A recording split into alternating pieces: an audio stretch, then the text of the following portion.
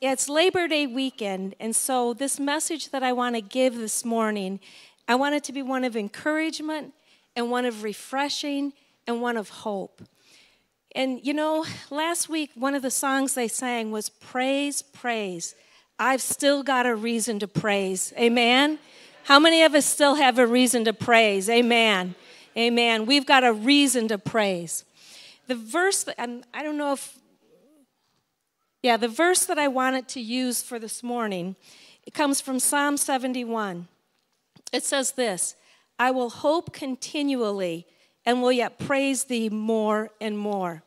You see, the more that we hope and the more that we praise, the more that God does in our lives, and it's just, it goes on and on. Does that make sense? And so the more that we hope, the more the hope that God instills in us, and the more we praise Him, the more of miracles that He does. I've still got a reason to praise. Amen. So hope. Hope is really hard to define because hope is something for in the future. And it's invisible. You can't feel it. You can't measure it. It's a desire or a destination. So I just want to pray before I start. Father, in the name of Jesus, would you anoint your words? Would you give hope to your people? You already have. Increase that hope in us. And God, let us just praise you more and more. And we thank you for Jesus' sake. Just anoint these words. Amen. So hope. You know, hope is as different as there are snowflakes. Hope is, you know, they say that no two snowflakes are alike. And for every person, that hope in your heart is going to be different. That hope in my heart is going to be different. And that's why I think hope is so hard to define. It's not like I can say, oh, it's this bottle of water. Whoops, this is hope. You know, that's not the answer. It's not something tangible. And so how do we define hope? And I think it goes like this. It's as different as each individual here, and not only is it as different as we are, it changes with time. And we have different hopes for different things. So I'd like to use this example. When my boys were in middle school and high school, they used to wrestle. I hated wrestling. How many of you moms like wrestling? Yeah, I don't think anybody does. You have a circle, you put your child that you love with all your heart in this circle, and you're supposed to go and watch them get beat up or beat somebody up. And they're not supposed to get out of the circle. I hated that.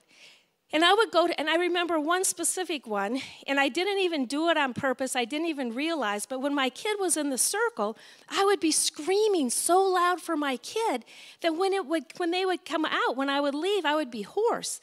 It was ridiculous. And I remember one person saying to me, "Excuse me, is that Dr. Clark?" It was really embarrassing. But I can tell you about a hope that I had at one of these meets. So at one of these meets, my son was in high school, and he was in this meet, and he was going into the ring, and as he went into the ring, you could either win by points or you could win by pinning the opponent. And it was better if you pinned your opponent. So we went into the ring, and I was like, oh, I hope so much he pins the guy. Well, within a couple minutes, I realized that's not going to happen. I'm like, God, I just hope that he wins by points. And then I realized, God, please don't let him get pinned. And then as he came up out of the ring and blood was gushing down his face, my hope quickly changed to, please don't let him die, God. And it was really worked out well because all he had was a broken nose. But you see what I'm saying, that our hope changes with different situations. Hope is hard to define. Hope, Hebrews tells us that not only is hope, that's hope, but faith and hope sometimes I think get confused. Hope comes before faith. The Bible says in Hebrews, faith is the substance of things hoped for, the evidence of things not seen. And let me explain how that looks. Faith, the Bible also tells us in James that faith without works is dead. So when you have a goal or a desire that God put in your heart, you have to have faith. Faith is the pathway to make that happen. Amen? So it goes like this. For example, for church this morning, everybody here somehow had a desire to be in church. That was your hope. That was your goal. That was your destination to come to church. But what happens is you could have just laid in bed and said, unless somebody calls me, I'm not going to church. Unless somebody knocks on my door, I'm not going to church. Faith was that you got up, you got dressed, you got in your car, you had to drive to this destination. It took a lot of steps. It didn't just happen by accident. That was faith. That faith is the substance of things hoped for. And then when you got here, you got in the parking lot, you could have stayed in the parking lot and just sat in your car, and you still would not have accomplished your hope, right? But you got out and you came into church. But the minute that you were in church, your hope was no longer a hope, because it tells us in Romans, we're saved by hope, but hope that is seen is not hope. For what a man seeth, why doth he yet hope for? So the minute that that hope is accomplished, it's no longer hope. Your hope became a reality. Amen? So I think that's why hope is hard to define. Hope is two different things I think we can look at. I think hope is the object or destination that we're going for, or hope is the process of getting to that destination. As a matter of fact, it tells us that I think that this is critical, and I want us to understand this part. You and I, each of us by name, were the object of Jesus' hope when he was crucified and rose again.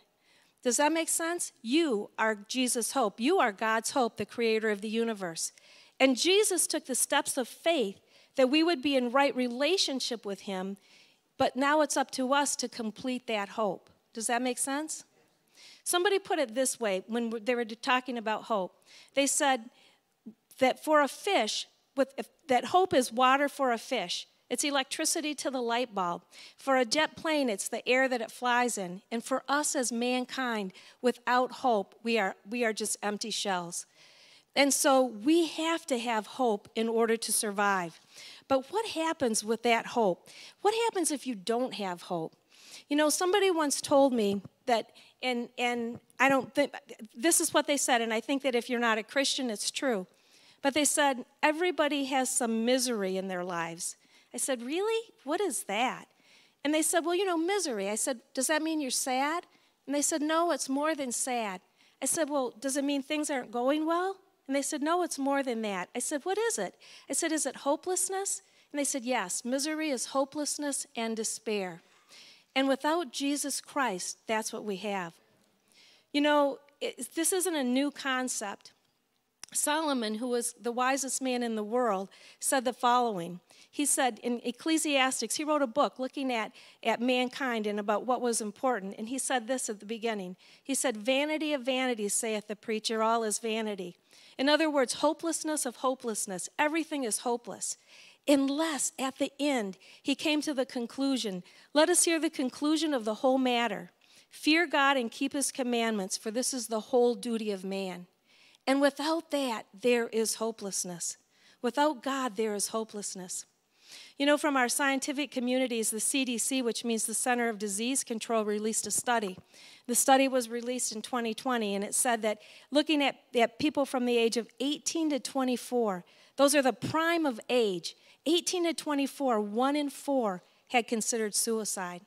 That's ridiculous. Another study out of Princeton University was released, and that study said that from the late 1990s, that the incidence of mortality or death in the United States had increased. But it wasn't increasing because of heart disease or cancer or those things. It was increasing because of suicide, drugs, and irresponsible behaviors. And the secular people came up with the reason. And the reason they said, they called it an epidemic of hopelessness, and they called it death from despair. That's how bad it is if we don't have hope. That's a world without hope, and a world without Jesus Christ and without his principles and his way is a world without hope. Amen? So where does hopelessness come from? And I think that there are two ways, and I think that these two general categories will describe where all hopelessness can come from. Number one, unfortunately, we live in a society where decades now evolution has been taught. We live in a society where people are agnostic or atheistic.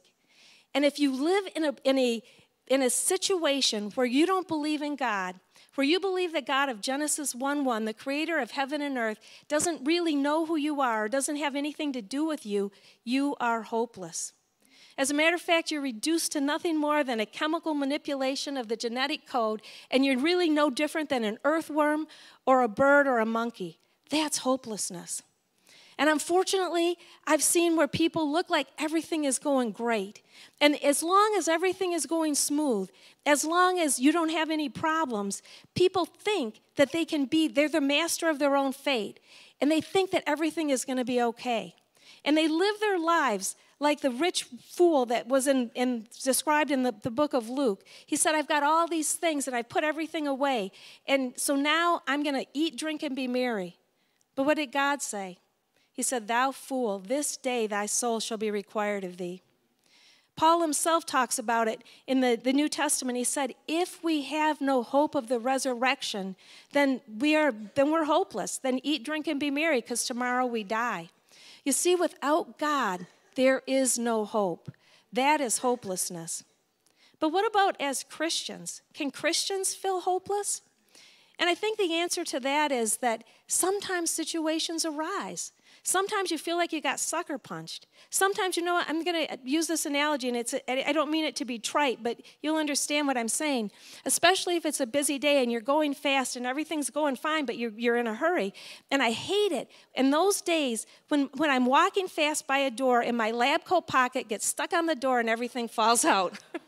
You know what I'm saying? But sometimes that's how life feels. Sometimes you're going fine. Everything looks good. And all of a sudden you get a bad report from the doctor. Or maybe a relationship goes stale. Or maybe something financially isn't happening the way you want it. And you're like, God, where are you? What is that? Now I'm going to tell you, you have a choice in that situation. You can dwell on your problem. You can worry about the problem. And you can postulate your future based on the problem. Or you can look to God, the author and finisher of your faith. And you can magnify God. As a matter of fact, Psalm says, magnify the Lord with me. And whichever one that we do, that's where we're going to go. If we feel like if you look at your problem versus look at your God, who's bigger? Is your problem bigger or is God bigger?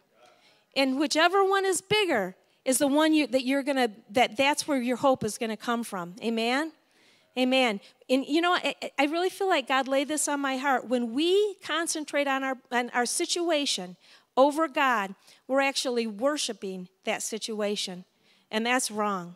So we can magnify the Lord, and as we magnify the Lord, we do not have to be hopeless. As Christians, we will never be hopeless. You might feel like, wow, what just happened? But get back into it. Praise, praise. I've still got a reason to praise. Amen? Amen. So, you know, there was a story that I heard, and I think this makes a lot of sense. And the story said this. It said that a man was buying two animals, and he was buying one represented faith and one represented fear. And he said, but which one of these is going to grow? And the guy that he bought it from said, whichever one you feed. And that's the way it is. Whichever one we feed is the one that's going to grow. So what about hopelessness? Yes, hopelessness can occur. However, we don't have to go there. We don't have to be there. We don't have to ever go there. So if hopelessness is so bad, is it not better to have hope in something? Would hope in anything matter? Or can you have a false hope? A false hope is a confidence in something that's not true, that's not really going to come to pass. And that's a false hope.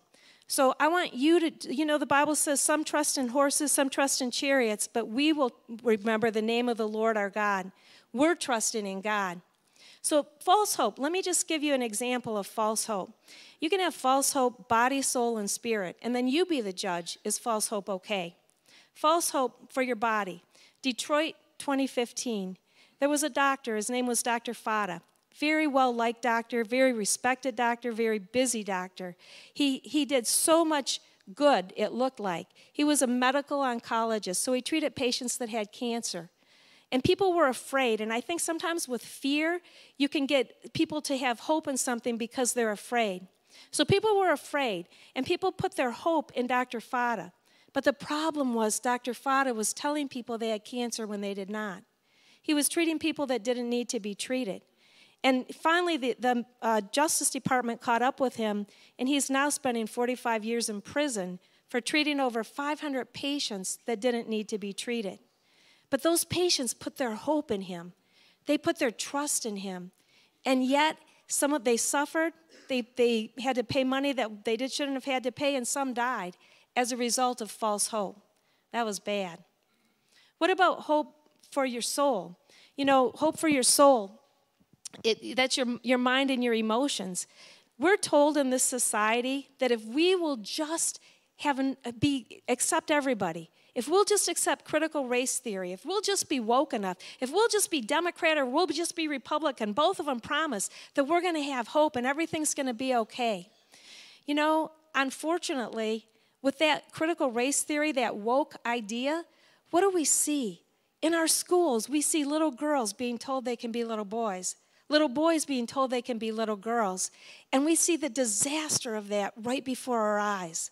At the very basis of our identity is being questioned because people are putting their hope in this idea that if we just be all-inclusive, that everything will be okay. It's not.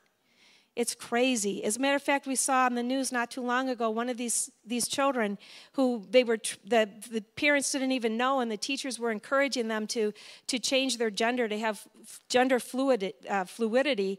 That child tried to commit suicide. They're confused. This is wrong.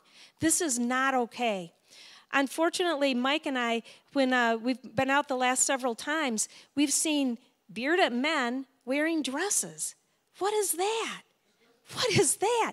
That's confusion and delusion, and it's not okay. You see, a society devoid of God is going to lead to nothing but death and destruction, and that's a false hope. If you think that you're going to be okay based on everybody being all-inclusive, that's a false hope. Another false hope is spiritually. Can you have false hope spiritually? And you all know the answer to that. Jesus himself said that there would be wolves in sheep clothing that would go about teaching a form of the gospel but denying the power thereof. We have people that they just want to have a big congregation, or they just want to please people, and they'll teach anything in order for that to happen, and people will follow them, but that's a false hope. And the end thereof truly leads to death and destruction, and unfortunately, eternal destruction. Amen? So we need to have, if you have a false hope, it's worse than not having any hope, because with no hope, you're looking for the answers. But with a false hope, you just don't even, you're accepted something that's not true, and that you're going along with it. So you don't want to have a false hope. So the answer is, where is the only true hope? And the only true hope comes, it tells us in Acts that there's one name given under heaven whereby we must be saved, and that's Jesus Christ. Amen? Amen. And I think that everybody here, we're preaching to the choir that Jesus Christ is the only source of our true hope. Amen. And if you have true hope, several things that I just want to state about true hope. True hope, number one, if you have true hope, you're going to have a purpose in life. So Psalms 37:4 tells us that if you delight yourself in the Lord, he will give you the desires of your heart. The desires of your heart doesn't just mean anything that you want. It means that God, you're delighting in God, and God is putting those desires in your heart, right? So it's not what I want, it's what God wants for me, and what God wants me to be doing. That is true hope, is that you have a purpose in life if you have true hope. And not only does he give you those desires of your heart, but it says in Proverbs that if you will trust in him and acknowledge him, that he's going to direct your paths. So he will not only give you the hope, he will give you the faith steps to make that hope come to reality. So that's huge. If we have Jesus Christ as our Savior, we have a true hope. Number two, that hope gives us the ability to lead others to Christ. And this is huge. So when you are born again, Jesus Christ, his Holy Spirit, comes and lives in you, right? And when he lives in you, he says it this way in the Colossians. He says that Christ in you is the hope of glory to those that don't know Jesus. Christ in you is the hope of glory. You know, Jesus said it this way. He said that that we're the light of the world and that a city set on a hill cannot be hid. We are to be letting that light shine through us. And I would give this analogy.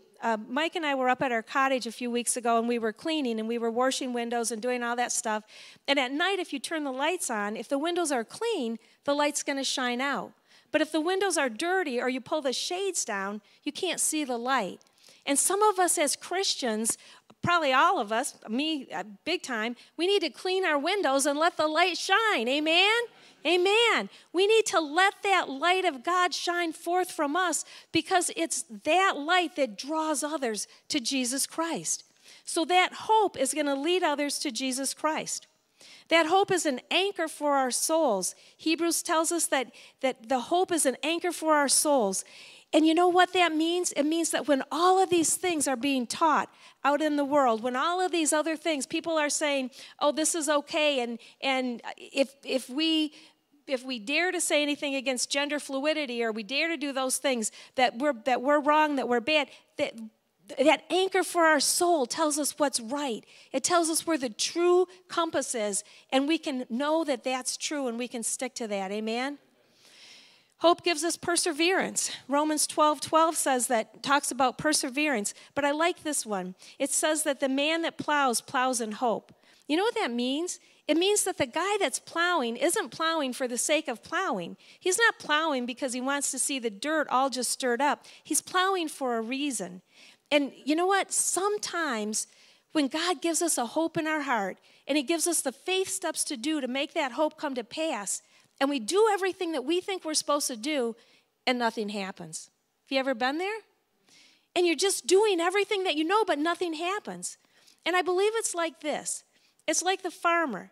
And or if any of us, if we plant a seed, say I plant an apple seed, I'm expecting an apple tree. I'm not expecting one apple. I want a whole harvest. I want 30, 60, 100-fold harvest. We plant a seed. But then if I went every day and I dug that seed up, it would never grow. That seed has to germinate in order to grow. Amen? And sometimes when God puts a hope in our heart and he gives us the steps that we're supposed to follow to make that hope come to pass, if we go constantly and we're worrying and we're digging it up and we're trying another route, guess what? We're causing that to not grow. We have to be patient, and hope gives us the ability to be patient. And this is a part that I think is really important. What do you think the disciples thought when Jesus was buried? Much like the seed, he was in the ground. He looked like he was dead. He looked like their hope looked like it was gone. And things looked bad. Things had gone that week. I want you to think from the perspective of the disciples. Here's Jesus. He's 33 years old. He's got everything going for him. He can raise the dead. He can heal the sick. He can multiply the fish and loaves. He controls the weather. He comes in the triumphal entry, and everything looks great. But now, within a matter of a few days, everything has gone sour really quick. The crowds have turned on him. He's been arrested. He's been beaten, he's been mocked, and he's been crucified. And now he's laying dead in a tomb. That didn't look very good. But you know what? I was thinking back, and I was thinking about, what about Gethsemane? When Jesus was in Gethsemane, remember, he's fully man. And he prayed to the Father, and he said, if it's possible, let this cup pass from me. But there were two reasons I believe that Jesus was willing to go to the cross. And I believe one reason comes from 1 Peter 3:9. It says, God is not willing or hoping that any will perish, but that all will come to repentance. And so Jesus was willing to take those faith steps because of that. And Hebrews 12:2 says that who for the joy set before him, Jesus was willing to endure the cross. The joy set before him was the hope of what would happen if he followed those faith steps. Amen? But think about it. In Gethsemane, in that night in Gethsemane, here's a man that's fully alive. He's young. He's 33 years old. He's vibrant. And why does he have to die to be alive? He's already alive. He's alive, and he knows he's going to be crucified, and he hopes he'll raise again. He hopes on the hope that he would raise again, because he hadn't been raised yet, so it was a hope. But he knew he was God. He knew it was a hope. But that hope wasn't the only reason. That doesn't make any sense. He's already alive. He doesn't have to be crucified to be alive. But the hope was you and I. Put your name in there. That hope, that joy set before him was each one of us. From the ages, thousands of years ago, Jesus Christ had our name when he was willing to go to the cross. That was the hope. And so those disciples, 3 days later, when Jesus rose from the dead, and this is awesome, that hope that he would raise again, that hope that Jesus had that he would raise again became reality. Amen? And we live in resurrection reality today. Amen? Amen. We are living in resurrection reality because of the hope that Jesus had, because he followed through on the faith steps.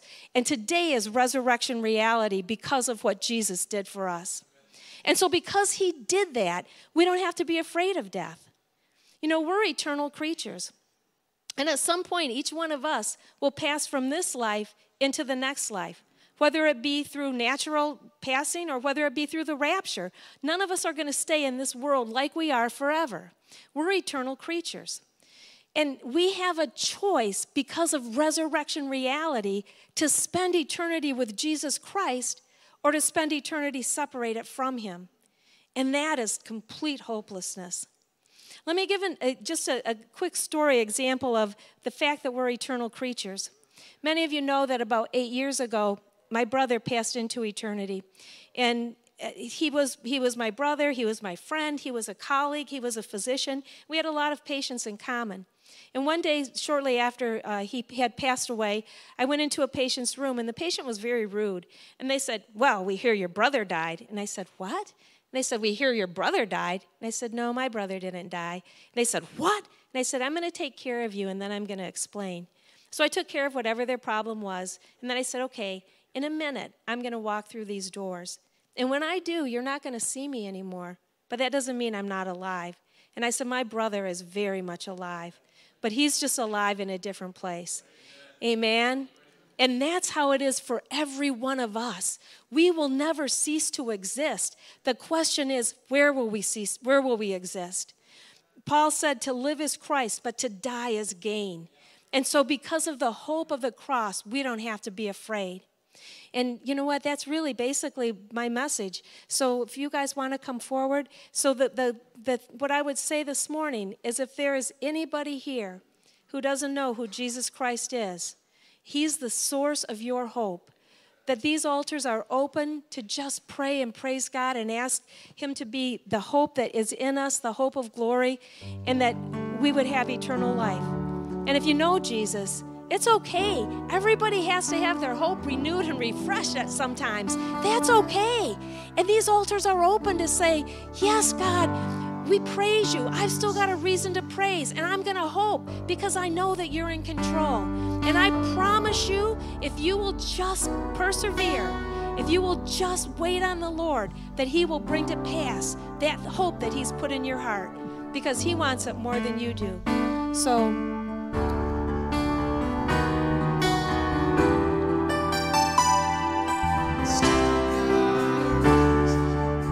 let's all stand.